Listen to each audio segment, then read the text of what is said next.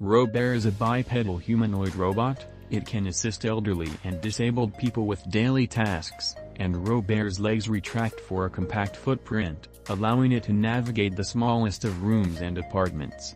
Robear robots can assist with tasks such as lifting, transferring, and walking, which can be physically demanding for caregivers and difficult for patients.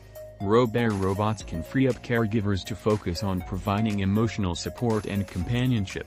This can reduce burnout and improve the overall quality of care. Robear robots are equipped with a variety of sensors that can prevent accidents.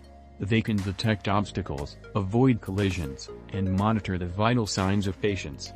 This can help to keep both patients and caregivers safe. Robear can interact with patients through a tablet attached to its chest, allowing for video calls and other forms of communication. This can combat loneliness and social isolation, which are common among elderly and disabled individuals.